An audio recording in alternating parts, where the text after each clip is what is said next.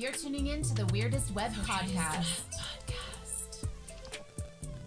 What time is it? The Wyrdest Web. It's time. So weird. Good morning, weirdlings. Welcome to the fourth thread of the Wyrdest Web Podcast, a podcast celebrating artists of all kinds from all around the globe. This podcast is dedicated to showcasing hidden artistic gems while highlighting the magical world of artistic expression as a channel of spirituality and mysticism. I'm your Wyrd host and even weirder resident high priestess, Maurer Waltzer. I myself am an artist, a musician, a dancer, a writer, an animal lover, and a general weirdo. Today is Saturday, March 18th of 2023. I know it's been a couple of weeks since I put out a podcast. Thank you so much for tuning in and thank you for your patience. I've been working pretty hard in my class and it's taking up a lot of my time. So I'm going to be getting these out sort of irregularly until May when my class is over, and then I can resume my tri-weekly postings. So again, thank you so much for tuning in. I'm very excited today to welcome our fourth guest to the show, Mr. Jared Gordon. We had a bit of guest shuffling. Miss Kali will be on next week. She's still readjusting to being back in the States. So today we have the pleasure and the treat of having Mr. Jared Gordon on. And I'm so excited because I actually didn't think I was going to be able to catch him between everything he's been up to. So it's just like an absolute treat to have him on. And I can't wait to share that interview with you guys. First off, I would like to spin the first half of our thread. We're coming up on a lovely time of year, starting with the spring equinox, which is coming up on March 21st. I debated whether or not to cover that this week or next week, but since the episodes are going to be pretty much back to back, we'll delve into that in the episode coming up in a few days with Miss Kali. And that will mark the official time, it's the official mark of spring. It's the official beginning of springtime in the Northern Hemisphere of the United States. And there are some really amazing festivals in March, and I haven't really covered them like I did in February, so we're going to cover those today. Not all of them have to do with the equinox, but some of them do. So we're going to dive deep into the spring equinox in a few days, likely in the beginning of the next podcast. So today marks roughly 6 weeks also since I launched the Wyrdest Web Podcast series, and I want to officially thank my subscribers and my listeners for tuning in. You can now find me on Spotify as well, which I'm very excited to announce as of this morning. And everyone has just said so many kind and beautiful things. I've been getting so much beautiful feedback, and I really appreciate that. This podcast was originally set up to help expose some brilliant artists and also to educate people about mysticism, magic, the ethereal realms, art around the world, and just give some exposure to people's experiences. And it looks like it's starting to actually be a thing. So I feel really excited by that. Before I go any further, I also want to wish a heartfelt congratulations to my friends from Egypt, Eliana and Ahmed, who are now Mr. and Mrs. Ribeiro Janati. And I hope I didn't butcher your last name too much, you guys. Ahmed has been a huge sounding board for my podcast, and he's offered a lot of constructive criticism and helpful feedback, and his contributions are so appreciated. And I'm hoping I can maybe get him to come on as a guest at some point to share his marvelous photography and his adventures as a tour guide in the Middle East. So Ahmed, hint, hint, hint, hint, hint, huge hint. Okay, moving on to our global festival rundown of the month of March. March 3rd in Bali, we had Nyepi Day, which was the Day of Silence. It's a 3-day Indonesian New Year celebration, which concludes on Nyepi, and it begins with a multitude of parades that last for a few days beforehand. And that includes these giant paper mache demons. I actually watched a parade online. It was really cool. And they're like giants and demons and these other creatures. And the festival ends with a 24-hour period of silence and self-reflection from 6 a.m. to sundown on March 3rd. Or I'm sorry, 6 a.m. on March 3rd to 6 a.m. on March 4th. So everything basically stops dead: electricity, cars, flights, shops. And it is a day to reflect. And some people choose to fast during this time, but not everybody. It's a very interesting holiday. On March 4th in Mexico, we have the Night of the Witches, or Noche de Brujas, and the annual weekend of witchcraft, magic, and sorcery. It's held in Catemaco, Mexico, which is just pretty cool. I mean, there are a lot of practitioners. My understanding is there's a lot of practitioners that gather in attendance for this festival. And it just seems like a very interesting thing. I might put that on my bucket list at some point. On March 15th through 19th, we have La Falla in Valencia, which celebrates the patron saint of carpenters, otherwise known as Saint Joseph. This festival dates back to the medieval times, and it's highlighted by the creation of these paper mache puppets called ninots or ninots. I'm not sure how they pronounce it. And they're dolls that are sort of in the image of popular people or well-known people. And as soon as midnight hits, all of the ninots are set on fire, except for the winner, which goes straight to the unique La Falla, which means the fires, museum, which is dedicated for these specific dolls that win every year, these paper mache puppets. So very interesting festival there. March 16th through 18th, we have Purim in Tel Aviv. It's a huge street party. Now, Purim is actually, so I'm half Jewish, and growing up, my family celebrated all the Catholic holidays or Christian holidays. We also celebrated a lot of the Jewish holidays. However, we never celebrated Purim growing up. I did not experience Purim until I was actually in my priestess training some years later. But it's this really amazing sort of decadent holiday in the Jewish tradition that celebrates Queen Esther overturning the Hammam's plan to slaughter the Persian Jews. And this is something that Jews around the world celebrate. And it's like a grand time. It's usually fairly debaucherous and fun. And honestly, probably the only Jewish holiday aside from Hanukkah that is dedicated to pure enjoyment. And I like Hanukkah too, but I grew up, my parents were really great about exposing us to both Jewish and Catholic holidays. And then, of course, I became pagan shortly thereafter at the age of 11. So, reclaiming my rightful role as the family witch. So now we celebrate everything, or I celebrate everything. And my dad is now basically Buddhist. But I feel like the thing that cracks me up about most Jewish holidays is that they center around who and who isn't getting slaughtered. And so Purim is like the most fun of all of those. The most notable location for this festival is in Tel Aviv, where my big sister Ariela worked on a kibbutz for about 7 years. So Tel Aviv goes balls out with this festival, and they dress in costumes and they party and have this, beautiful, delicious food everywhere and art. And they hold street festivals and parades, and they have just this really cool time. And they also open up donations for those in need at this time. Also want to give a shout out to my nephews, both of them. One of them is in Israel right now, training with the Israeli army, following in his grandpa's footsteps, my dad. And I hope that he gets to attend this while he is in Israel. So much love to both of my nephews, Mikhail and Yoab, and to my beautiful niece, Zoe, and of course to my beautiful sister, Ariela.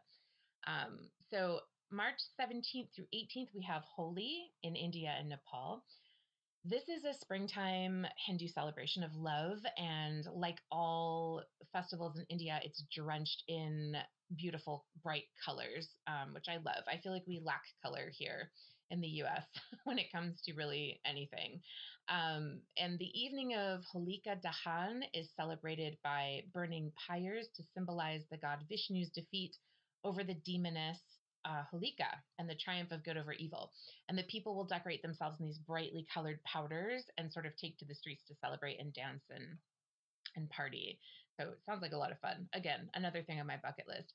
March 18th, we have Stark Bierzit in Munich, which is sort of the opposite on the wheel of Oktoberfest. So it's another beer festival. But this is otherwise known as the Strong Beer Festival. So this is the springtime brews. It's beginning of the year festival, so it's a little bit more chill than the famous Autumn October Beer Fest, but it's also very traditional with everybody partaking in traditional dress and food and celebrating the stronger beers. I think Germany is just kind of drunk a lot of the time, which would explain a lot, which is no shade. I'm just observing. Probably because they have really good beer. Anyway, spring equinox in Chichen Itza in Mexico is also going to be celebrated on the 21st, which is the equinox. The Mayan ruins there attract a huge crowd pretty much annually. And you can watch the luminous spectacle of one period of the, sorry, not period, the pyramid, guys. It's early in the morning for me. So you can watch the light, the interplay of the light on the pyramids, and there's a myth around the snake god, a deity, and it starts in the late afternoon, and it just kind of comes in with the interplay of light and shadows create this illusion of a snake sort of slithering down the staircase of the Mayan ruins. So this kind of celebrates what is believed to be the snake deity's return to Earth. So that's that. On March 24th to May 15th, we have also the opening of the Keukenhof Gardens in Amsterdam. So this is a 79-acre seasonal flower burst that's just outside of Amsterdam, and it houses roughly 7 million tulips, daffodils, and hyacinths, and a few other things. And my understanding is that the air smells entirely of flowers. This is according to people that I've known that have been there. Definitely another bucket list item. And speaking of flowers, the Cherry Blossom Festival in Kyoto, Japan, this globally acknowledged and loved favorite of Japan is about to start. They don't always know exactly when the first little pops of pink on the cherry blossoms will happen, but this year they're thinking it's probably around March 25th. It generally lasts a little bit the way through mid-April. Cherry blossoms are kind of like magnolias, like that, where you get this lovely little 2-week period of amazingness, and then they're just gone forever for the rest of the year. And that concludes our festivals for March. In our lunacy corner, talking about the moon phases, we're currently in a waning crescent moon, and we'll be doing a bigger sort of post on this, because on the equinox, it will also have a new moon, which is, we basically always have a new moon on the equinox, but it's worth talking about this time. So that's again coming up on the 21st. I'm very much going to try to put out more content about this, because we did a little bit about the full moon last time. I'd like to delve in a little bit about the new moon this time. So our waning crescent moon today is in the sign of Capricorn, which is a sign that sort of appreciates practicality and precision and groundedness, right? It's not a dreamy sign. It's definitely a good time for before the new moon hits, to contemplate practical changes that are sort of like no nonsense type of things. And this is not, again, like an artsy fartsy kind of sign. This is like the sign of money and groundedness and home and schedules. And that's Capricorn, very earthy, very grounded. Okay. And we have next up our global energetic reading. So you guys, I paused this really quickly to pull the cards so you didn't have to sit through, the time it takes for me to flip and ground and all that stuff. I'm pulling out the cards. So it's an interesting reading today. We have something very aligned with springtime, but also sort of what we're coming out of right now. This is talking about, again, I think we had a similar reading like a month or so ago, where we were talking about not following the siren call, right? Not following the fake, the fake promises and the fake allure. This is kind of like being able to open up our own intuitions and being able to see through that, and no longer following down the primrose path, right? So, gardening, getting our hands into the earth this season is going to be very important for all of us. It is time to reconnect with the earth. It is also time to utilize water and the flow of water with our wishes, desires, hopes, and also the idea of cleansing, which is very much a springtime thing, right? We're cleansing, we're preparing the way for summer. So cleansing diets, cleansing baths, bath salts, etc. If you not, I don't mean like the crazy bath salts that people are doing on the street and turning into living zombies. I mean actual like magical bath salts, the energetic properties of Dead Sea salt and rosemary, things like that that are cleansing us out. This is also a season that's going to require quite a bit of shape shifting, and I'm not talking about you have to think of things in metaphors, right, guys? Like people that deliberately block this stuff out will be like, oh, you mean like True Blood, how they're shapeshifters? No, I don't mean that. I mean, if you can change yourself into a horse or a dog, goddess bless, like I'm jealous, but that's not what I'm talking about. What we're talking about here is the ability to adapt, okay? From a very practical standpoint, shapeshifting can be seen as an adaptation and the ability to sort of bend, mold, shift, and change with the environment in order to direct the flow of energy. So if you've been tuning into my Wyrdest Grimoire and my Ask a Priestess podcast threads, you will be a little more tuned into what this means. So we're talking about being able to shift also, right? Like, and maybe that means you're taking desires of your heart, things that have been long standing, and those things might need to take a different shape, right? We're going to have to let some things go to allow the different shapes to come in, to allow the transformations of certain things that need to go from one phase to another to come in, whatever that phase looks like. We are coming out of a tremendous period of darkness, and according to the cards, I love just being able to say it's the cards, not me. We're going to be in this period of darkness for a little bit longer, and it is going to require a massive amount of collective agreement to adapt, mold, bend, and change things to our will so that the future of our global humanity, our society, our brother and sisterhood, etc., have some pathways open in order to grow and flourish and not be stomped out is basically what's going on. So that's going to require a great deal of energetic crafting on behalf of everybody who's inclined to do so. And those that are not inclined to do so probably will not be coming, through that gateway, but that's a whole other podcast. Moving through the season here and through this time, we also have the idea of sacrifice coming up. And what does it mean to sacrifice? And sacrifice, I'm not talking about any kind of animal sacrifice. That's a hard no. There are some people that do that in the world, and quite frankly, just a quick recap, the traditional idea of that is to keep a balance between life and death, but there is way too much death happening on the planet, so there's literally no reason to be engaging in that practice right now for any reason. Especially since humans make up 95% of the mammalian population on the planet and everything else is dying out. So no, there is no murdering of creatures, innocent creatures. Okay. But the idea of sacrifice here is that we are giving up something for the greater good that we care about, perhaps that we love very deeply or cherish, in order to bring in something even greater that's going to generate sort of an exponential amount of healing, right? So this might be like maybe you're giving up one dearly held wish in order to bring in a greater capacity to hold something that's even more beneficial, right? And we all have those things, right? Personal goals and dreams that perhaps we need to sacrifice and give up because it is something that we love. Pure sacrifice can only be something that you love. It can't be something that you're kind of curmudgeonly giving, right? Otherwise, it's not really a sacrifice.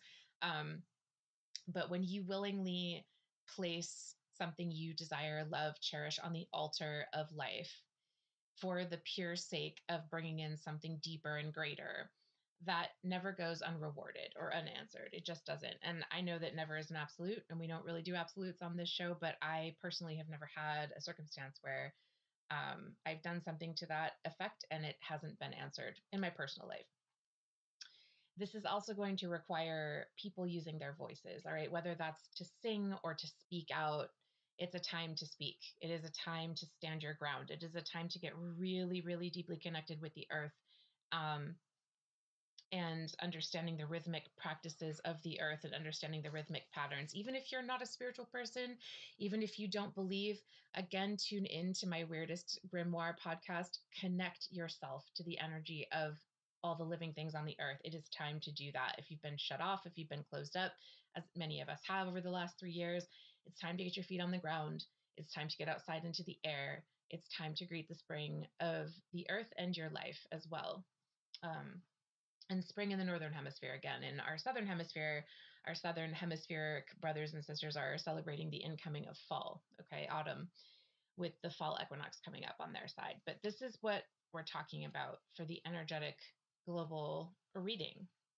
It's just a time where we need to get our hands into the earth. We need to start reacquainting ourselves with the rhythms and the biorhythms of ourselves, with the planet and everything around us. And we need to start adapting our own energy to that rather than going against, because it's just really time to open those channels back up so that we can build pathways into whatever era humanity is stepping into, our renaissance, right? That's here. So that is our global energetic reading. So now we're going to get into a holiday that I deliberately skipped over because it deserves a little more attention, and it is St. Patrick's Day. I'm sure you guys were like, wait a minute, she skipped over the 17th. What happened? Well, this is what happened. There's more to talk about than I could fit into that lineup of holidays. So let's talk about St. Patty's Day for a moment. I'm certainly not the only one who's espoused this information, but I would be remiss in my self-assumed duties as resident witch and priestess and podcaster if I did not make sure that this information was included in our lineup. So firstly, according to numerous sources, St. Patrick is venerated all over the world as a patron saint. Okay, he's heavily celebrated not only in Ireland, but also in Australia, Nigeria, and Montserrat, and also throughout some of European Spanish culture as well. So in a nutshell, the alleged story is that in 426 AD, St. Patrick, whose original name was Sukkot, as a child, his name was Sukkot, he was kidnapped and brought to Ireland as a slave by Pictish and Irish raiders who nabbed him out of his bed in the middle of the night. Now, Sukkot grew up on the west coast of Great Britain, and they have been debating whether or not it's sort of like Wales or Scotland, but they're settling on Wales, it seems like, as the general agreed upon location. But somewhere off the west coast of Great Britain. And that was a part of the Roman Empire at the time. So keep that in mind as we go on. All right. St. Patrick's original name, again, was Sukkot. And the alleged story was that he was brought to Ireland as a slave. Now, Sukkot's father was a Christian deacon and a minor Roman official and a tax collector. Keep that in mind as well. And his grandfather was a priest in the Roman Empire. And the story is very interesting here because allegedly he was, taken to Ireland, forced to live in the wilds, ripped away from his home, with no food, no shelter for 6 years, where he minded dogs and livestock.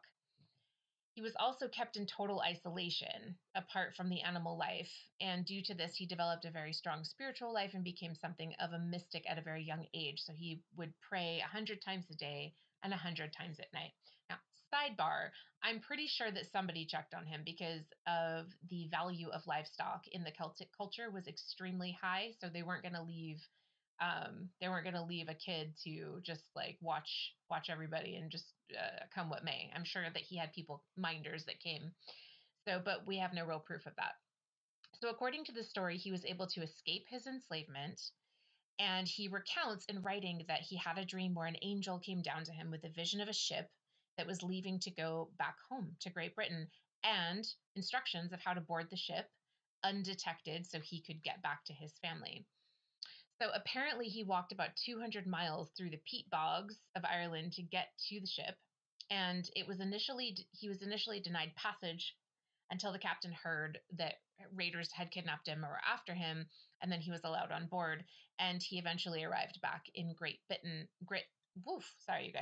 Britain, and his family was overjoyed to see him, of course. Now, That's the initial long accepted story. There is a competing theory by a scholar from Cambridge named Roy Fletchner.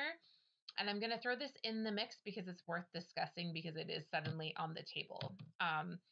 He has different assertions, and there's a lot of dissent in the ranks about this, although most people do not side with his theory, but it's very interesting to bring up and worth discussing. So Fletchner basically says that the story of Sukkot being kidnapped and brought over to Ireland was something that Sukkot made up himself in letters he was writing regarding his capture and enslavement, because that's how he wanted to be remembered, as this like person who had struggled and come into holiness, right? And that he actually fled to Ireland because he didn't want to become a tax collector like his father.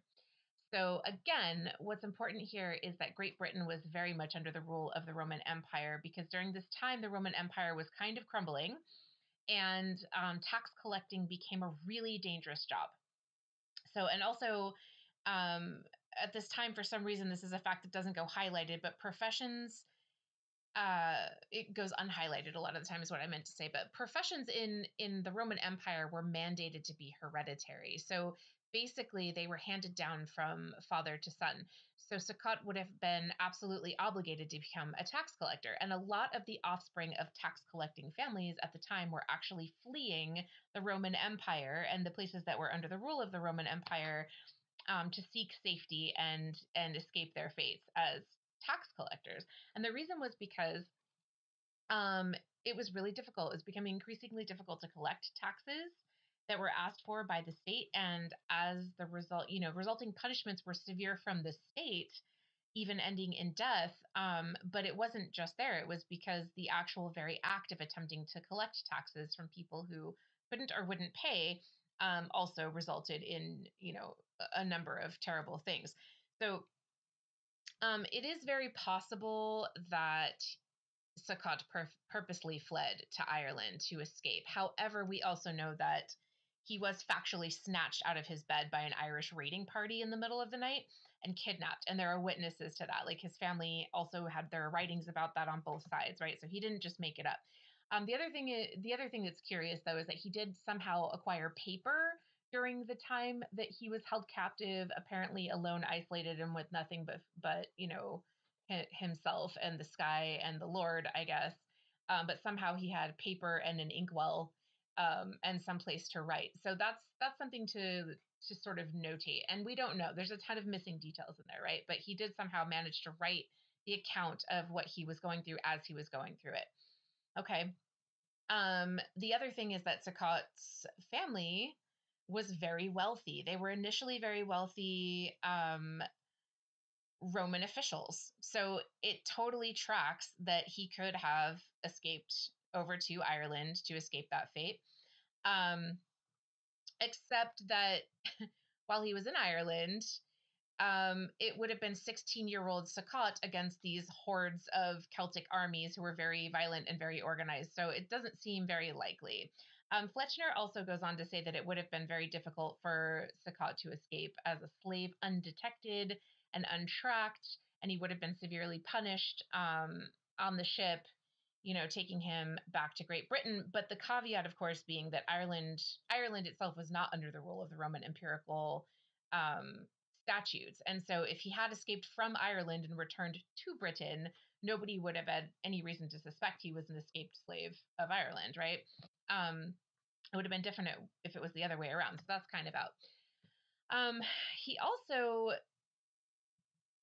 supposes that Sukkot actually went to Ireland to engage in the Celtic Roman slave trade, and that he was actually using Celtic slaves, to pay for his boarding and his life back in Britain. Once he got there, he sold off the Irish slaves that he stole. However, again, unlikely, because it would have been 16-year-old Sukkot, so I guess 21-year-old Sukkot against, hordes of very well organized Irish armies. So the likelihood of him sort of absconding with some of them and heading back to Great Britain is not likely, unless there was a traitor amongst the mix that was willingly helping him do that. But I just highly doubt it. Something doesn't really feel super right about that. So once he returned to Great Britain, he was there for a while, and he took up the mantle as priest, and he realized he felt called back to Ireland to bring, the word of the Lord to the pagan and, at the time considered feral tribal people of the Celtic Isles. So it's also worth noting at this time, the church itself was established in Ireland somewhat, but it was not independent of the Roman Empire. So Ireland was not under the Roman Empire, but the church that was in Ireland and established was under the Roman rule, under the jurisdiction of Rome. So Sukkot returned to Ireland after taking the mantle of priest. And Mr. Fletchner, our scholar from Cambridge, argues that nobody in their right mind who had been kidnapped would willingly return to the land where they were held captive and would purposely return there. So sure, that's likely true. However, we are not entirely sure what happened to him when he was in Ireland. He also very clearly was not in his right mind for quite a time, and people go through these like layers of things when they're under stress and trauma and duress. So unless you consider the fact that he very clearly wasn't in his right mind, like we know that at least one other human had to have been keeping some sort of watch over him, right? And we also don't know what the nature of that relationship. And we also know that Stockholm syndrome is a thing now, right? So we don't know if he was abused. We don't know if he made friends with the person. We don't know if it was a woman that he may have fallen in love with, but somebody was going out to regulate and make sure that he was actually doing what he was supposed to do and keeping track of the livestock. They weren't just going to leave their most precious commodity to fate, right? Under the watch of a teenager. Like, that's not a logical thing. Somebody was going out there to help him, or at the very least, admonish him for not doing it right, right? So also, the other piece of that is if Ireland was indeed the land where Sukkot, St. Patrick, was sort of pushed into this state of spiritual gnosis, which we've talked about in some other episodes, where he was having what he perceived to be a direct communication with the divine, he may have felt compelled to return for that reason. And, I obviously personally, I don't doubt that he had a total connection with the divine, because magic and connection to divinity is typically born out of pain and pressure, and not out of like happy relaxedness, right? And he had all kinds of pain and pressure that would press him into that state. So what happened here is kind of hit or miss for people, right? So we know that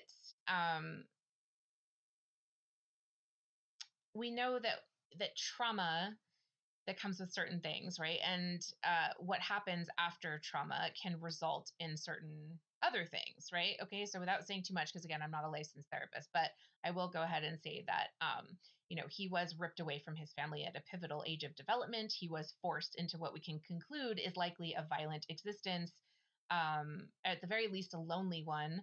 But the Picts and the Irish were very intense people. And we know from the writings that he was subjected to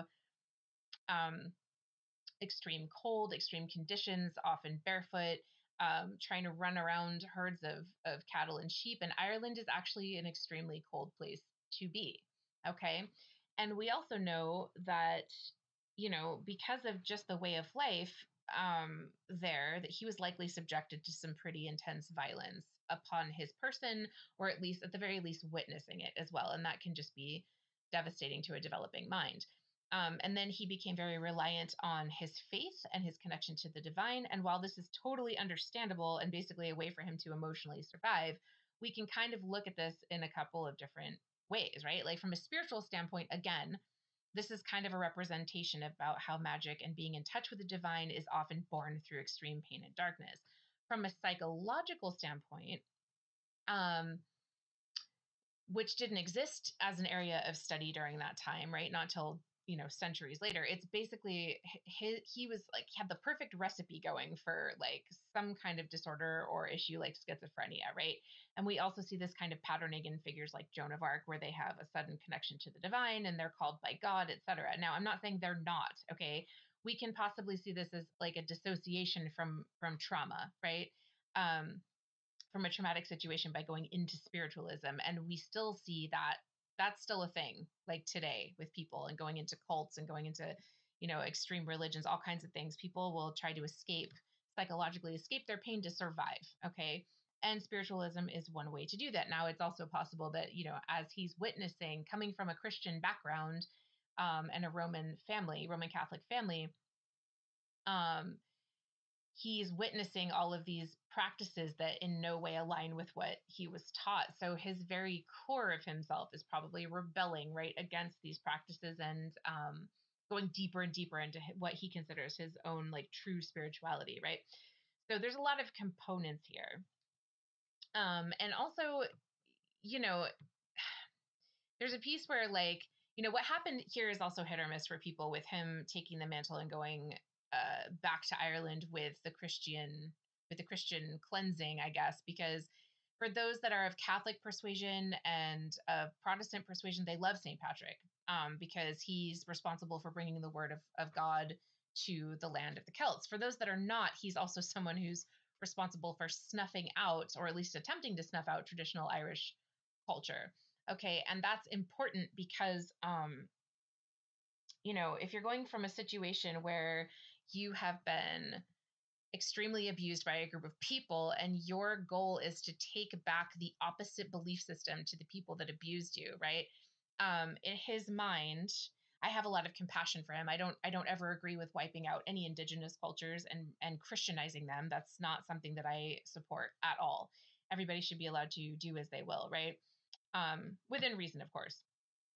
But it makes sense to me that, being surrounded by this very violent group of people that he was subjected into slavery with over a course of 7 years, it makes sense that he was drawn to, quote unquote, maybe try to snuff that out, maybe as a retaliatory thing somewhere deep inside, but probably also because he really thought he was doing a good thing and was trying to like maybe mitigate suffering, right? And of course, the Celts were traded in as slaves, right? In the Roman Empire, they were wiped out by the millions. They were killed. So there's a whole lot of mixing going on here. And of course, he was, St. Patrick Sakot was raised in a family that did a lot of the slave trading, and they were officials, and they were Roman officials. They witnessed this. So, so this kind of mentality sort of against the Irish was already sort of instilled in him. Right. So then he goes back thinking he's doing this great deed, and he's called by God to go back to Ireland and bring, I guess we'll call it, the more tamed, civilized Christian culture. And of course, I'm using that lightly because we also know Christianity is responsible for a great deal of murder and torture throughout history and wiping out of things. Okay. So, but in his mind, he was already predisposed to try and weed out what he deemed as uncivilized and deadly culture. Okay. And really, honestly, who can blame him? Okay. It's only natural to want to rebel and rail against the people that kidnapped, enslaved, and tortured you. Okay. And also probably he recognizes that they were kidnapped, enslaved, and tortured by the Romans. And so, the compassionate piece of him was like, I'm going to bring this belief system and convert them rather than helping with the wipeout. But anyway, so that's basically it for St. Patrick. He did a bunch of stuff and he died and he became a saint. Okay. And he's still venerated today around the world. And the last bit of fun history here is that St. Patrick's Day came to mean something slightly different in the USA than it does in Ireland. In Ireland, they still commemorate the death of this saint who brought Christianity and Christian principles to a pagan land, right? They celebrate with a somber dinner and some light feasting in church throughout the day. And also the traditional color for St. Patrick's commemoration in Ireland is actually blue. It's not green. Interesting fact. So meanwhile, back in America, where we are dyeing rivers green and having like street parades with Irish dancing and overflowing Guinness on tap everywhere you go, especially in Boston, and it's just like over the top. People are basically, it's kind of like a form of Mardi Gras. Like, I don't know if anybody's ever been to like the Boston St. Patty's Day parade, but it is a little bit like Mardi Gras. People are wearing beads, like it's a little cold to be flashing, but sometimes people be flashing, you know what I'm saying? So it happens, but Also, just kind of a grand old time, and nothing like the somber commemorative celebration that happens in Ireland. There's also the advent of what is now come to be the traditional corned beef and cabbage and potato dinner that comes with St. Patrick's Day, and we'll get back to that. So, excuse me. So in the 1700s, and by the way, I'm sourcing a lot of this from history.com, and also I'm sourcing this from irishcentral.com, and I'm also sourcing this from a couple of other things. Okay, so all this information is available online, just so we're clear. I'm not skimming that, I'm not like, yeah, I'm taking this from reputable bodies of information and putting it into my podcast. I don't want to be I don't want to be like having like a plagiarism sort of thing. So just so we're clear. So back in the 1700s, a group of about 12 Irish Presbyterian people were brought over to the United States with the colonies, and they gathered to commemorate St. Patrick's Day.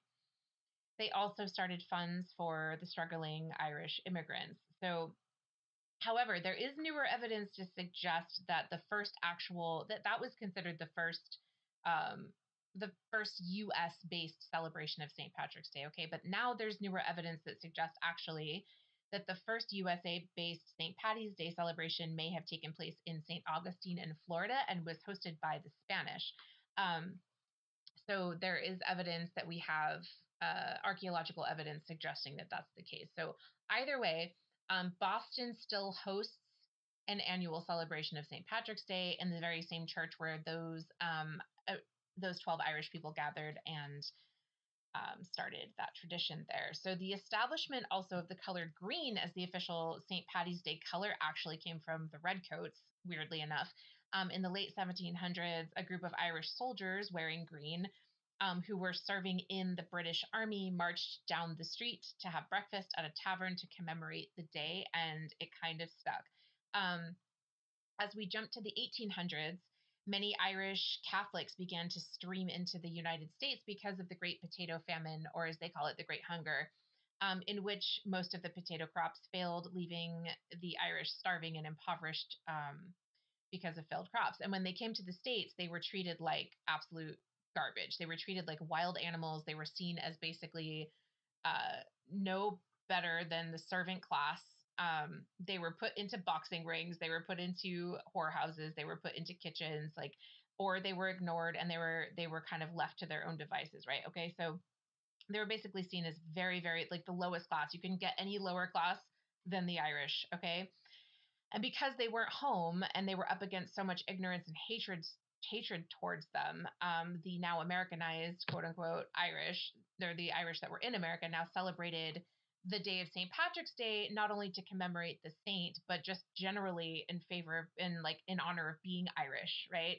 And holding on to their heritage because they didn't have their land anymore, but they had their memories and they had their culture.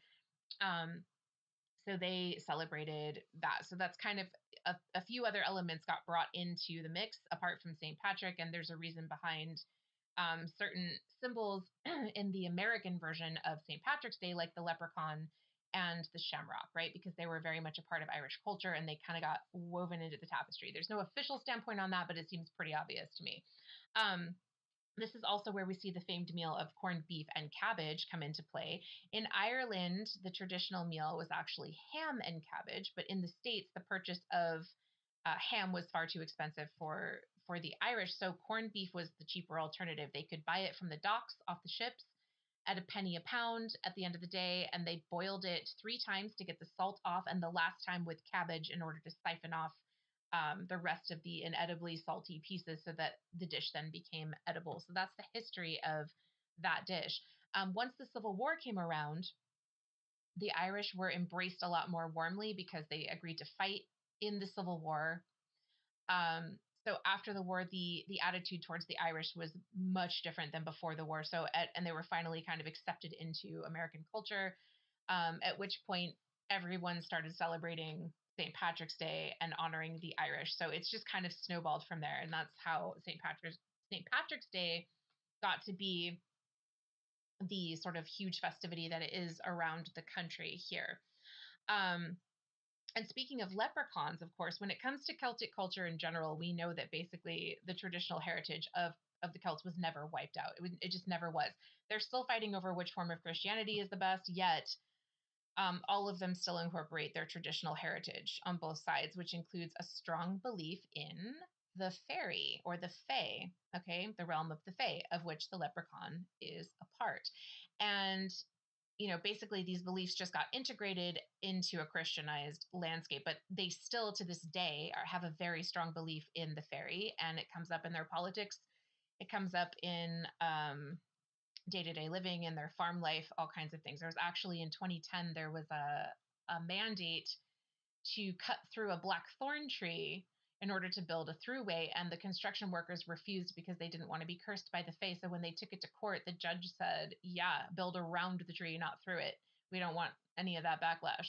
So that was 2010. So it's still very much a part of the culture, and it's wonderful.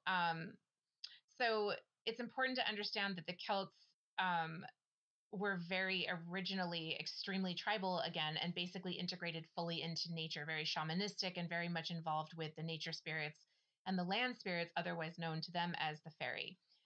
Okay. We, the original story of the fairy kind of harkens back to some things we've touched base on in a couple of other episodes, which is why I want to touch on it. So the Tua de Danann, or the Tua, and I know I'm probably butchering that. I don't speak Gaelic. I have a couple words of Gaelic, but I know that their consonants are very much unlike our consonants in pronunciation. So I'm probably screwing that up. So I'm sorry.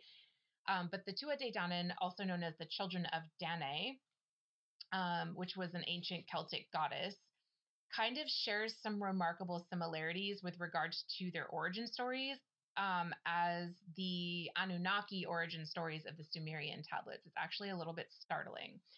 So in terms of how leprechauns and the image of the shamrock became and are still heavily associated with St. Patrick, who likely shunned all of these traditional lores, right, as evil, there's no hard information out there about this and why it's, there's not a specific reason as to why leprechauns are St. Patrick's Day adjacent. However, we know that leprechauns are definitely a carryover from the oldest beliefs in Ireland. Okay. From a magical standpoint, it would stand to reason that it's because of the association of luck and gold and prosperity, and acknowledgement that the old beliefs were, are, and always will be alive and well in the Emerald Isle. But the origin and the etymology of the word leprechaun simply means a small body. And it can be traced back to the 8th century, which is interesting because St. Patrick passed away in the 5th century. So that's something to think about as well. And in terms of hard record keeping, we have the Druidic, we know the Druids kept records of everything, but in terms of hard record keeping, the story of the leprechauns can only be traced back to the 8th century. Oddly, they were originally associated as like a type of water spirit that eventually merged with a household spirit and they became like heavy drinkers, and they like love whiskey and food. And most spirits in any pantheon, you guys, tend to be really happy about whiskey, rum, wine, coffee, or like cigars. Like they like to smoke and drink, and they like to be caffeinated. We know this about most pantheons. And that goes for the fae as well. And leprechauns are also, according to lore, said to be tricksters. So the other origin of the word leprechaun comes from an old Irish term, leithbrogan, which means, and I know I got that right, which means shoemaker. And, and Irish cobblers are, to this day, very good. A pair of Irish shoes will last you an entire lifetime. So, and it's funny because the leprechauns love gold, and we're coming back to the Sumerian tablets in a second, but the leprechauns love gold, and nobody really knows why, because unless you're Jimmy Choo, being a cobbler isn't necessarily a lucrative profession. But here's my theory. If you read through the Sumerian tablet translations, which I am attaching to, if you're bored and you feel like being a nerd, go ahead and read it. I'm attaching it to this podcast. The Anunnaki were also really obsessed with gold, and they valued it as an energy source. And they actually came to Earth, and this is like hundreds of thousands of years old, you guys, like thousands of years old. I'm getting tired now and making up numbers, but it's very old tablets. We know that they're like, Mesopotamian. So we're talking about spacecraft coming to Earth in these tablets and mining for gold so that they could use the gold for whatever it was that they used the gold for. Okay. And the leprechauns, their story is that they also mine gold. And if you're looking at that from a perspective of parallels to the Anunnaki, it does almost parallel the story of the Fae and the origin of the Fae and how they were driven underground almost parallels exactly the story of the Anunnaki. So it's just very interesting. And given the oral tradition of the Fae, it just goes back way before the written. It's just very interesting to think about. So I'm personally making that connection. I have no idea if anyone, I'm sure somebody out there has also made that connection. It might be worth looking up, but just, we don't actually know what the gold means to the leprechaun legend, but they would mine it from the earth, stick it into a pot, and hide it at the end of a rainbow, which, as we know, doesn't have a location in the 3D realm. We also know that rainbows are constantly present in multitudinous in the sky. Okay, we only see them when the light hits them just right, which is about sums up probably the reason for sightings of a lot of different things. Anyway, that concludes our St. Patrick's Day word vomit for our podcast today.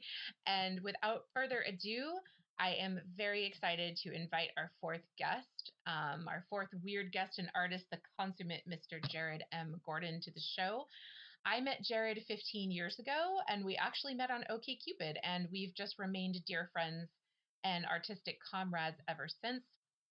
Jared is an accomplished filmmaker and scriptwriter who currently resides in Los Angeles with his lovely wife, Jenny, and their 2.5-year-old son, Asher. And Jared is also a wonderful singer, but don't tell him I told you. He has a number of impressive projects underway, so I am so thrilled to have him on. Please welcome to the show, Mr. Jared M. Gordon. Great. Hi, Jared. All right, everybody, I want to welcome Jared Gordon to the Wyrdest Web Podcast Artist Series. Jared is a very dear friend of mine. We met in, 2008? Been a while. That sounds about right. Yeah, sounds about right. Jared is currently a screen and script writer in Los Angeles, California, and I wanted to very much welcome him to the show. Jared, thank you for joining us here today. Thank you so much, Caitlin. It's really good to be here, and looking forward to our chat.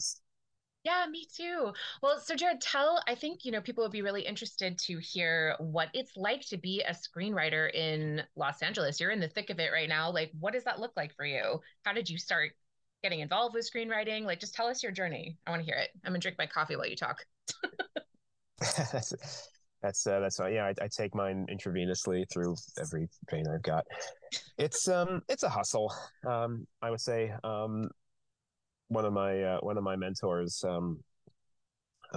terrific teacher screenwriter by the name of Tim Albaugh. He says it's a marathon, not a sprint, and I think that's the best way to really describe not just necessarily a career in screenwriting, but just a career in the arts in the first place. I think so many people kind of hear stories like Sylvester Stallone's and, Matt Damon and Ben Affleck, like, yeah, they moved to Hollywood and, they were eating out of the same takeout container for a month and all of a sudden they were discovered and they made it big. And I think you hear about stories like that for the same reason you hear about plane crashes. It's so unusual and it's so weird when it happens, and planes are so ridiculously safe that, like, when all of a sudden you hear about one malfunctioning, you're just like, whoa, that's kind of strange. Far more common, from what I've noticed, are stories of people who just kind of keep their heads down and write and work on the order of decades, and that's typically that's when lightning strikes, but it takes a very long time. Peter Craig, screenwriter who co-wrote The Batman, he did I think Catching Fire and Mockingjay. He says, people are waiting to be struck by lightning out here, but not enough people are working on making themselves available for lightning to strike them. And I think that's a good way to think about it. You need to spend more time really just kind of putting your best foot forward, networking, getting content out there, writing content as much as you possibly can, research, meet people, and everything. But it's about, like, really kind of incrementally upping your odds, with everything that you do. And someday, maybe like once every few years, you take a big step forward, and then it's just a bunch of baby steps, for another couple years. And students that I've taught, I say to them, don't go out there expecting to be discovered. Just go out there just expecting to work very, very hard. And, you can't guarantee that it'll happen for you, but there are things you can do that are in your power to maximize your chances. And for me, it just came down to there was nothing that made me happier than just telling a story and coming up with my own ideas and putting them down. And my father would give me like the family video camera, when I was growing up, and I had action figures and Play-Doh and micro machines, and I would make movies. My mother would read to me every night, and so I think in that kind of sort of a creative incubator. I'm an only child. I don't have brothers and sisters, and so it was just me and the action figures, who were partying down. And so I just started putting stories together, and then more of them and more of them, and I really enjoyed it. And so I would watch movies and wonder, how do I get my name in the credits? How do I do that? And there's just nothing like working on a film, making one. And, as someone who, primarily working on writing them nowadays, but as someone who's made, a fair number, it's great to be able to, like, some months or a year or so after you come up with an idea, to be able to sit a bunch of people in a room and say, all right, this was in my imagination. Now you get to see it. And so that's why I do it. And that's why I want to continue doing it. And you're one of those people, I think, where, that hard work that you've been putting in for so long is starting to really show some results. You've got a couple scripts being optioned, and you've got a couple things in the works there. Do you want to talk about that for a minute? Sure. Yeah. I, after getting used to a bunch of scripts down and so forth, I wanted to, find a manager and so forth. And I've signed with a couple since I've been out here. And the one I'm with now, he's a friend from who I've known for a while, and he's great, and we're getting putting meetings together and pitch decks and so forth. But yeah, we're just working on projects, sending them out there, seeing what's seeing what the market responds to. He got the rights to an architect in the Seattle Tacoma area who was in the news last year about he had moved into his cubicle to try and save on rent, and he put up he kind of blogged about on TikTok and so forth, and he's very, very chill. He's very, very funny, this guy. He's quite a character, and just really engaging and very charming. And but yeah, 2 or 3 days after he started TikToking his experience living in his cubicle, his company fired him. And it just kind of, it was in Newsweek, and it was in a couple other outlets, just like there's a national conversation on, well, why couldn't they have had a conversation with him? Why couldn't there have been like a discussion about, well, I don't think I'm being paid enough for the work I'm doing and so forth, but instead they just fired him. So I wrote the script, comedy, based on that story. And so we're shopping that around. I also just optioned a really just amazing video game that I can't talk about just yet, but it's a great, it's a beautiful, amazing, incredible story. And so we're working on kind of shopping that around as like a live action adaptation and so forth. And also just, working on right now, like a female driven kind of near future sort of comedy about, what would happen if you could launch, an ex or, a nosy family member or a mean boss. What happens if there's a service that can launch people into space for you and so forth. And so there's this couple who they have this bad breakup, and the main character, she pays the company to launch her ex into space, not knowing that her ex is paid for the same thing. So they're both launched into space, and it's meant to be a temporary thing, just like 20 minutes up and down, just to like scare them and teach them a lesson. But there's a malfunction on the rocket, and both of them have to work together and kind of get along in order to save each other and get back down to Earth. So I'm just kind of putting the finishing touches on that right now, and hopefully we'll be sending that around shortly. And but yeah, it's just amazing. About kind of figuring out content and going through the process and just seeing what works. But it's always just like, all right, well, what's next? It's not just about like, okay, now I have a manager, now it's Easy Street. Okay, I've sold a script, now it's Easy Street. Okay, it's just it's a constant hustle. And one thing that I wish my film program taught me was how to do that and so forth, and just like the value of networking and so forth. It can't be understated how important tenacity to just like keep on people and make those phone calls and make those connections and keep at it over and over and over again, how important that is. As important as skill, I mean, if you want to make a living in the industry, is as important a skill as knowing the story structure and so forth, and character development. Networking networking and just it's just it's a skill, and it's it can be very hard to do, and it can be discouraging when you reach out to sometimes dozens of people and one of them or none of them get back to you and so forth, and it's hard to not be discouraged on that. And it's it's important to never take rejection personally in this industry.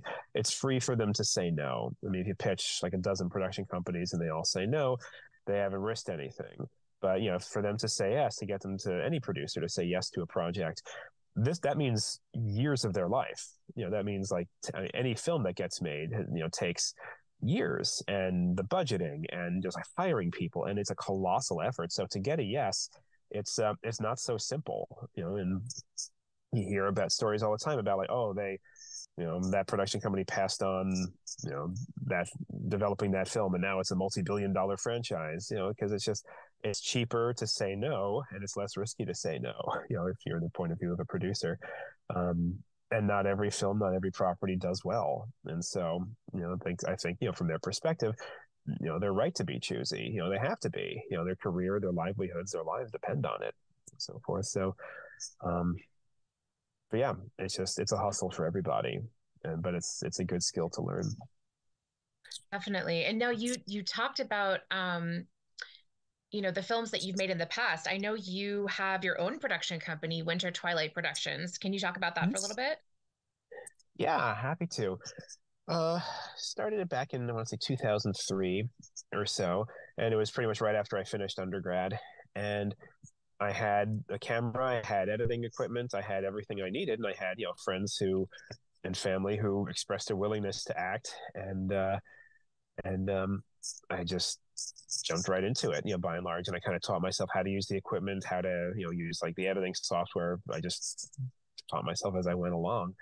And I just said, well, I was, in suburban New York at the time. And I said, well, I have access to these locations, to these people. And so surely I can crank out a story for, a little bit. And so there was a time from 2003 to 2006, each of those summers, I would make a very, very low budget independent feature film. And they all kind of ran the gamut, of I was still trying to figure out what my voice was, what my tone was. The first one was a mockumentary. The second was a romantic comedy. The third one was this kind of family drama. The third one was a total absurdist comedy, and so forth. And since then, mostly kind of focusing on short films and so forth. The features were fun to put together. It took a lot of time, but I also wanted to increase the production value of every film that I subsequently made, and working with a limited budget, we just wanted to really focus on telling, some shorter, tighter stories, and so forth from there. So, but yeah, most of them are available. What's your favorite genre that you like? What's your favorite genre to delve into? Nowadays, I'm really kind of focusing on female driven, usually like near future kind of female driven, like 5 minutes, and it's kind of like Black Mirror-esque, I think, but I think a bit more lighthearted than that. So the ones that I've been going out with have been, primarily comedies, but female driven, but also has to do with some sort of like near future tech, and so forth. So kind of a little speculative, and so on. So that's, those are the ones that I really kind of gravitate towards, by and large. But yeah, I mean, the last, several films that I made, the short that I made were female driven films, and just characters who were dealing with something at the crisis point of their lives, and figuring out how to just kind of grow as people, ultimately. So I'd love to go back to filmmaking at some point, but pretty much just kind of putting my head down and focusing primarily just on writing nowadays, and just working on getting my scripts out there. And if someone else wants to pick them up or direct them, then that's fine. That's what I'm doing right now. So yeah, but it's fun, and either way, I get to tell some really great stories and meet some really great people. So that's That's why I do it. What inspires you? Like when you sit down to write a script, what do you draw from? Is it life experience or just your own sort of like your own internal stimuli? Like what lights you up when you're, what are those moments where you're like, oh, I need to write a script about that? Like, um, I think it's primarily it's sometimes I come up with the kind of idea first. Like I wrote a pilot script that was out on a shopping agreement not long ago about a young woman who inherits a company that has created these kind of very tiny personal sized engines that are capable of light speed travel. Think of it like an AirTag, and you can basically attach it to anything, and it can basically, if you want to send a package to New Delhi, it'll be there in a second. But it also works on living things and people, and it gets them there safely. So you could like put it in your pocket, and bip, all of a sudden you could be in New Delhi in like a second, and so forth. So she inherits this company that creates these kind of just like light speed engines and so forth. And she makes, at the end of the pilot episode, she makes it open source so that everybody can basically create one of these things and so forth. So I like thinking of like kind of conceptual tech and how to like take what we have today and just kind of think 5 minutes into the future something like that would be probably more like at least 20 minutes into the future. But the whole idea basically being just kind of taking this idea and developing it into a story, but also trying to figure out like who are the last characters in the world who should have access to this tech. Who are the last ones who are the ones who would use it the most irresponsibly, and those are usually the most fun ones to write about. And so with the scripts that I'm going out with now about with the couple kind of launching each other into space, I'm just like, it's just, of course, like people are going to use it for petty, revengey reasons and so forth. When going into space used to be this great, grand one small step, one giant leap kind of endeavor, and now it's just like becoming like this like petty kind of like revenge, fest kind of thing and so forth. And so I kind of want to celebrate that pettiness in its own way. And but I mean that's I also don't want to point fingers and say like, oh, look at, I don't want to make it cynical and make it, oh, look at how we have access to these amazing things and we're using them for these like personal reasons. I mean, of course we are. I don't want to really kind of point that into being like necessarily a bad thing, but I also want to show how we can use this as an opportunity for growth and so forth, and how to heal broken relationships. Because every good story is about the healing of some sort of broken relationship, or the healing of some sort of something is broken. And so major fracture. Yeah, like Finding Nemo is all about it's a father-son relationship that's broken and needs to be reassembled. And so that's my inspiration, it's always like character driven and so forth. And what's the relationship? What's the core story? Who are the characters? Who is hurt here? Who is troubled? Who winds up in big trouble? And what is the relationship that, on the backdrop of a rocket ship or a light speed engine or time travel, whatever it is, what is it that really needs fixing here internally? And regardless, the technology is, part of it, but the technology is also kind of, it's a metaphor for what really needs to be worked on in this relationship. So, I love, Pixar films, Miyazaki films that really just have these sometimes fantastical, really imaginative sort of settings, but these just very human, very flawed characters who just need to be better ultimately. And that's really what I focus on is, how does a character grow? What do they learn about themselves? And pursuing what they really desire, how does that make them ironically into a better person? Yeah, I love that. And so it kind of sounds like your ilk is to kind of combine sort of like a sci-fi realism with meets human drama, like kind of sort of with, that sound about accurate? I don't know. Yeah, no, I think that's right. And it's just how it comes to, I just kind of like sit and I brainstorm, and it's just like, what are some technologies today? It's like a film like Her, like the Spike Jonze film about like Joaquin Phoenix kind of falls in love with his like Siri or his personal assistant. And so that's something like that is my target audience.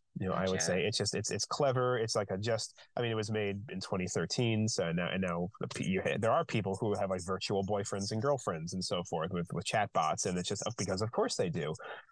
And so it's but like, what does that relate? Like, what does that tell us about the person who would prefer a virtual partner over a real partner? Like, what is that? It's what is that telling us? What is that showing us about human nature? What are the relationships in their lives that have convinced them that this is the best relationship for them, and so forth? Sure. And those are the things that I want to take a look at and try and learn from myself, and so forth.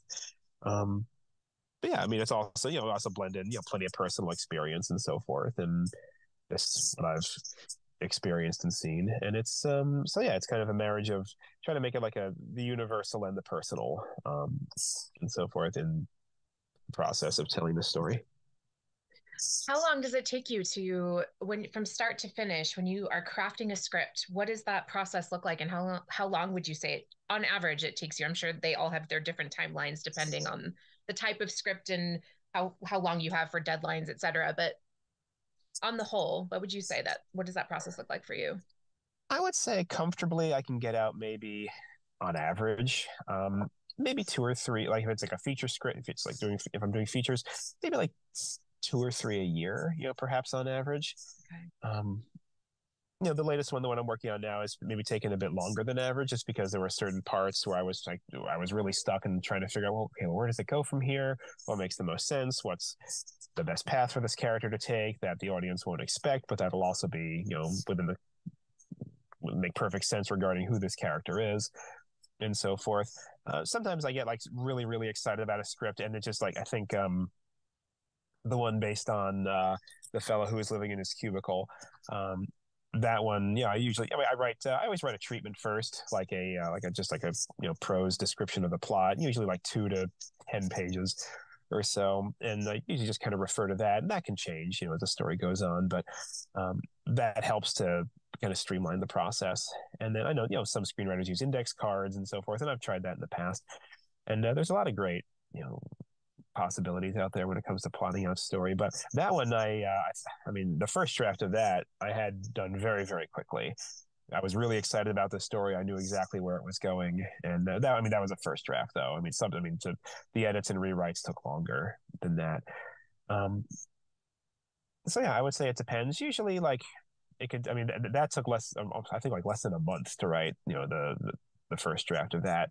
The first draft of the one I'm working on now took months, just because it's I just hit a few points where I was really trying to figure out like where it's going. They're up in space. Now what? And so I didn't want it to just be, all right, they launched each other into space. That's funny. And now what's going to happen here? So I needed to come up with ideas to keep the momentum going, to keep the excitement high, and not just keep it high, but build it, and so forth. So it can take a while, and just kind of trying to figure out like what fits the best, for what the characters need, and what to kind of defy audience expectations, but still do it in a way that makes perfect sense regarding who the characters are and what they would do. So yeah, I don't rush myself. Sometimes it just spills out very quickly, and other times it takes a little while. But yeah, on average, I would say I can usually get a couple scripts done in a year. I would say, at least vaguely reliably, but it depends on the story and where it goes from there. But yeah, I'm sure my manager's going to ask me once this one is done, all right, what's next? And I have no idea what's next at this point. So Well, now you're also a full-time parent to a little toddler, Asher, yes, a cutie little pants, and you're a full-time husband, and you also work as a professor. So how does this kind of work integrate into that kind of a tapestry in your life? Like that must be you split in 4 directions constantly. there's a great man, Scotty from Star Trek, once said, if something is that important to you, you make the time. And I think that's accurate. My wife and I, share, parenting, duties and so forth.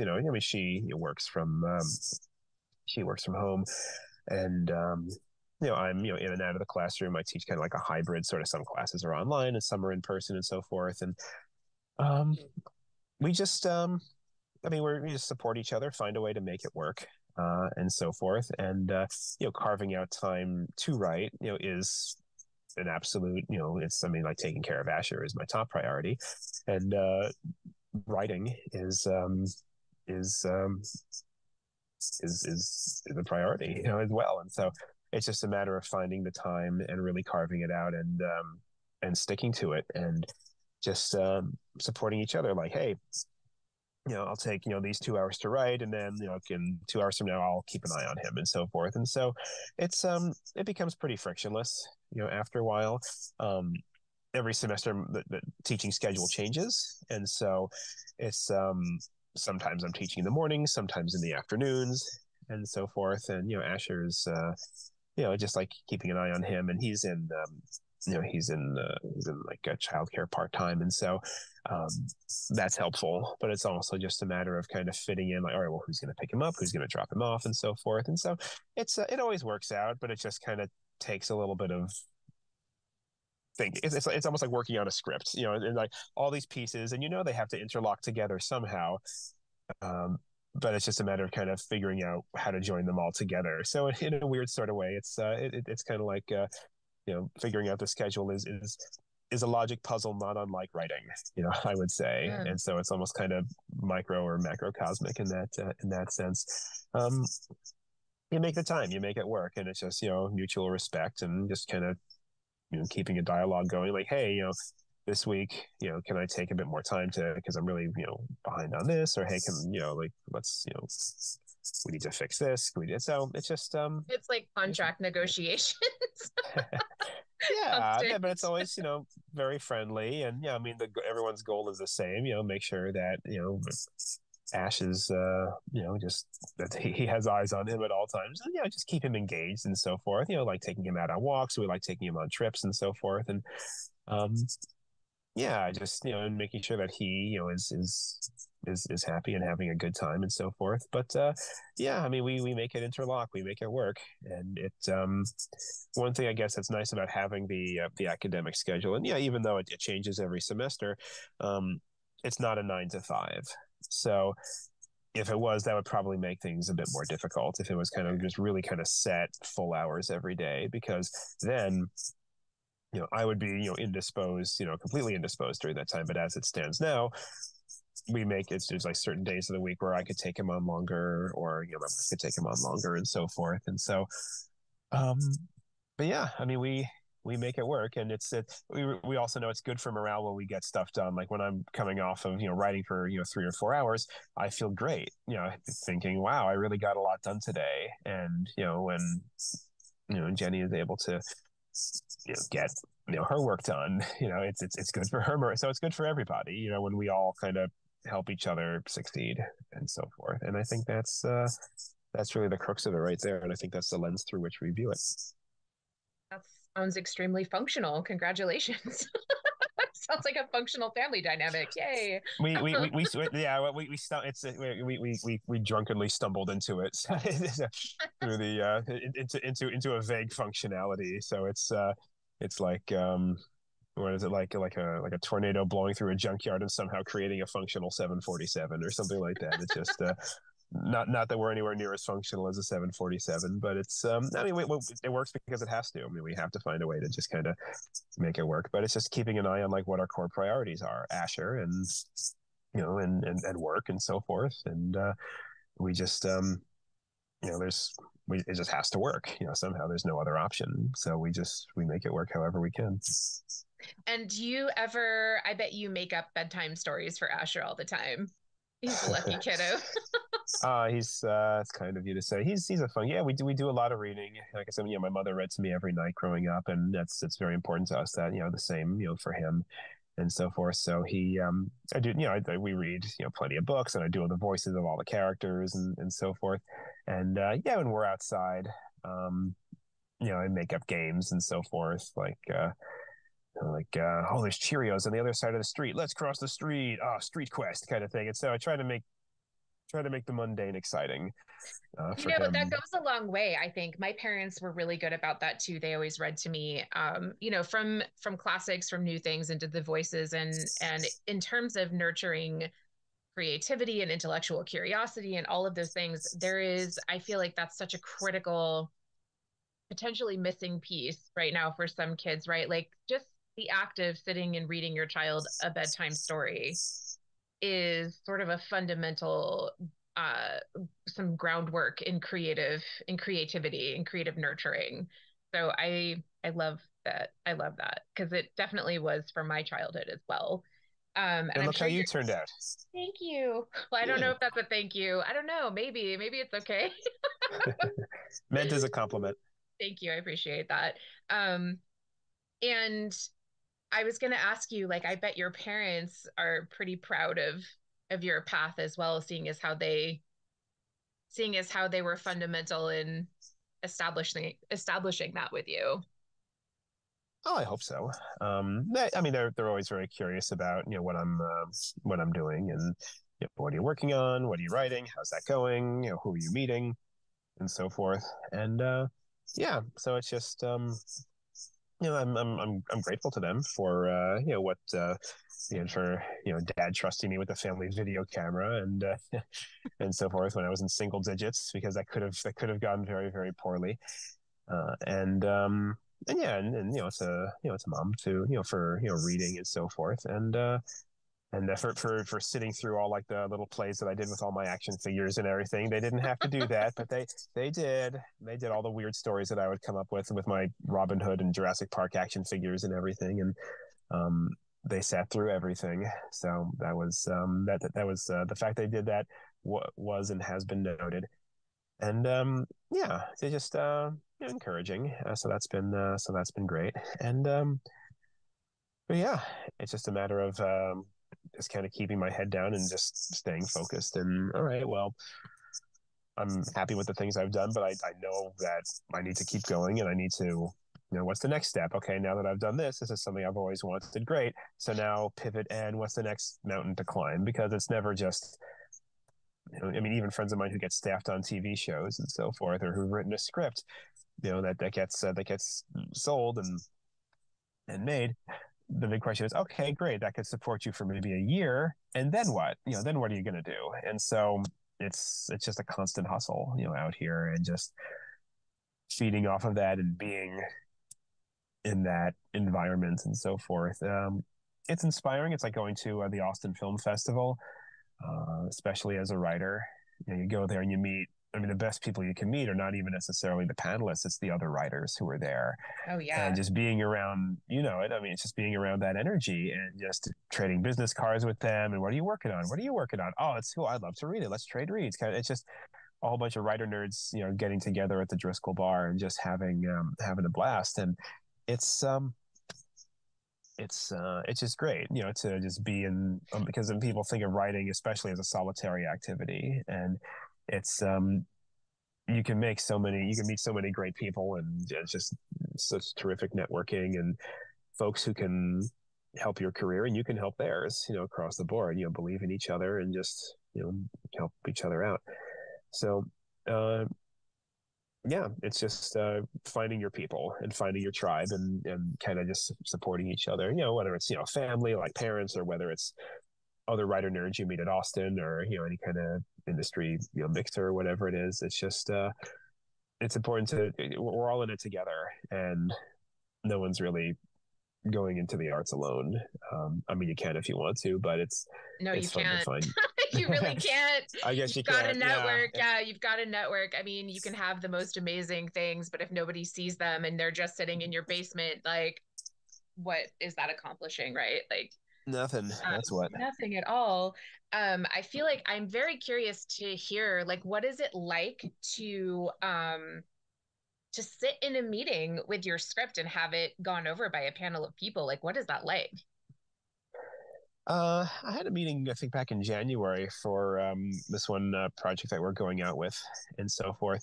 And I mean, you need to think it's about the project, but it's also very much about you. And they're kind of like in a general meeting, as an example.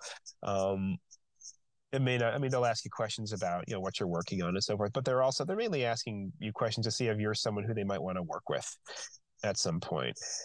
And so I find it to be, I mean, some people I think might maybe when you first get started finding a bit nerve wracking and so forth, but it's a meeting where you're expected to be yourself. I think, as maybe as cliche as that sounds, you're not expected to do a sales pitch. And in fact, these are sometimes very jaded people who you're talking to. And so they're used to being pitched to, and they know when they're being pitched to, and it turns them off. Yeah. And so I think they're just looking for someone genuine and to understand like what your connection is to the material that you're working on, what is it that excites you? It can be, I guess, nerve wracking, but for me, I find it very easy just because if there's one thing I'm good at, I think it's just kind of being myself. I just kind of acting as I am, and so, yeah. I mean, I find it to be exciting, and I just kind of love feeding off of that excitement and just explaining to them this is why I'm passionate about what I'm doing, and this is what attracted me to the material in the first place, and just being honest and open about that and so forth. And so it's yeah, I mean, if it's a good rapport, if it's exciting, and then you kind of feed off of each other, and so forth.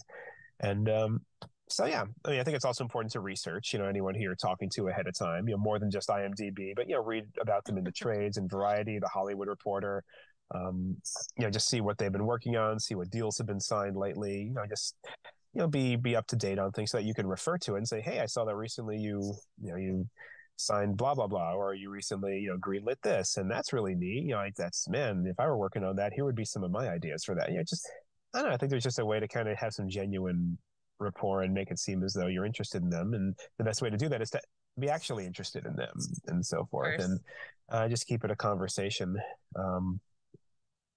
back and forth. I remember when I was applying to schools as an undergrad, everyone is this a career counselor or college counselor I spoke to said everyone is concerned with being good enough for the college they're applying to, but too few people are applying as if like these places are vying for your attention too.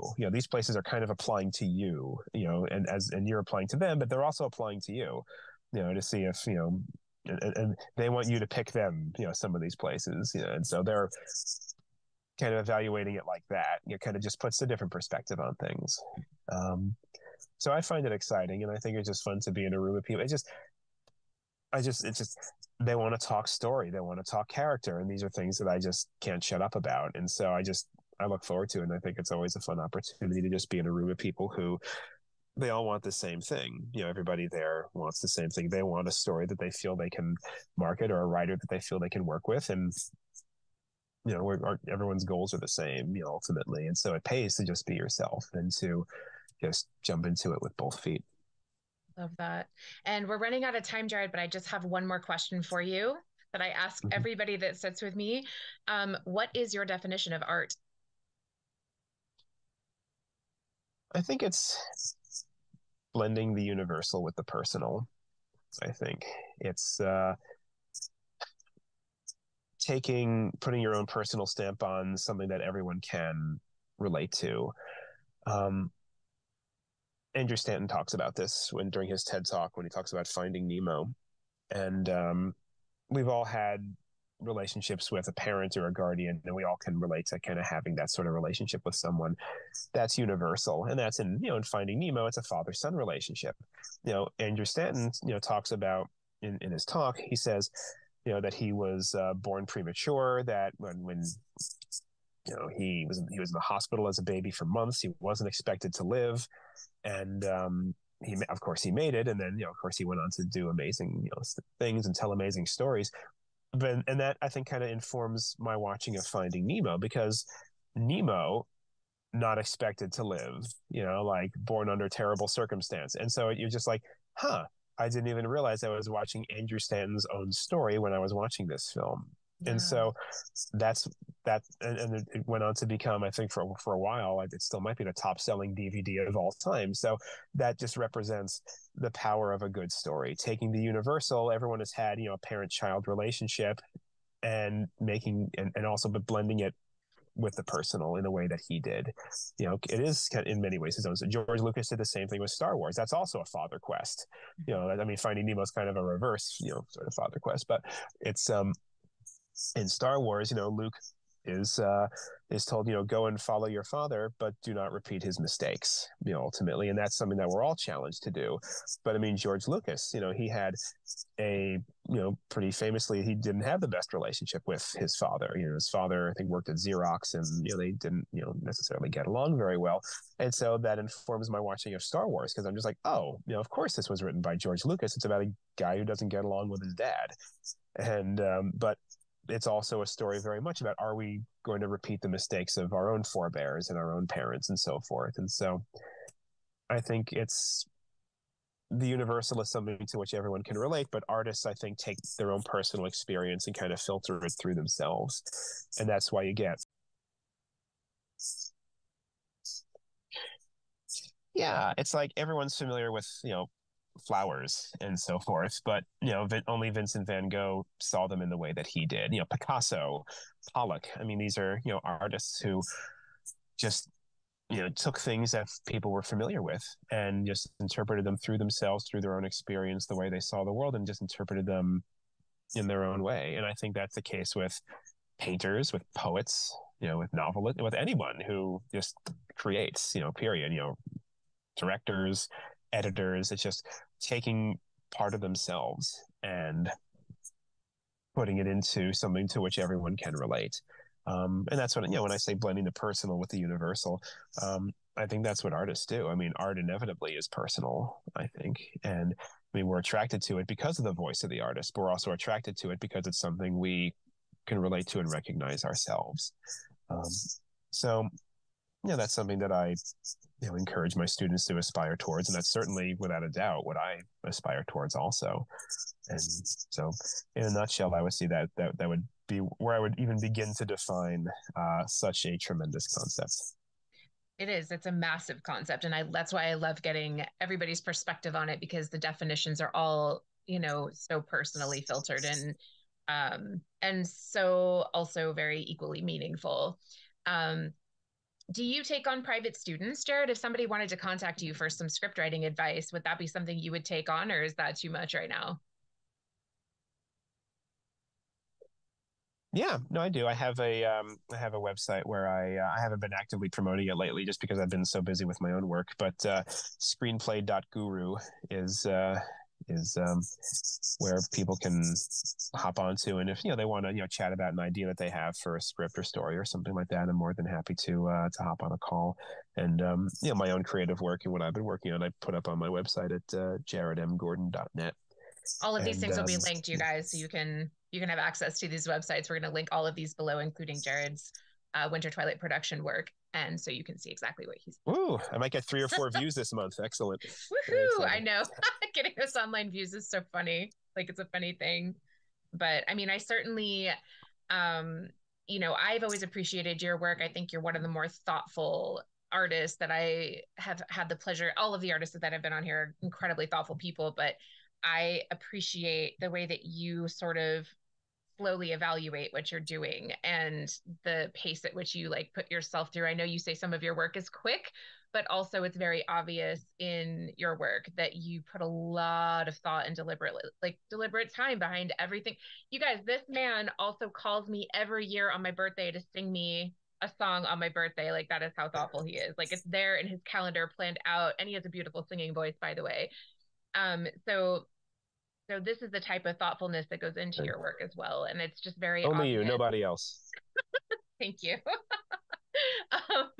But it's appreciated because I honestly feel like a lot of the times when you're watching a movie of any caliber past a certain time period, right? Like, there's a whole subsect of movies that obviously has not had any thought put into it beyond like this. There's an explosion here, and there's like some random storyline here and characters that don't make sense that you don't care about here. And I would like to see the opposite start to come back into the fold, where we have thought out storylines and meaningful characters and meaningful things that impact people in a way that's not necessarily with violence and sadness and, you know, crushing scenarios. And those are also important, but there's also a lot of that happening. So I wanted to say from that standpoint, I really appreciate the work that you do. And I look forward to your work being more public and being made more available for public consumption. Thanks, and back at you. You know, Thank you. so say we all, and and your work is as well. As a performer, as a writer. I hope you're also able to make the time to really refine it and get it out there because it absolutely should be seen and heard. Thank you. You just made me almost cry. Oh my God. Thank you. I appreciate that. Me too. I appreciate that. Jared, thank you Yeah, so much for coming on and yeah. Thanks sharing for this. with our weirdlings. And I hope we get to chat more soon. It's been really lovely.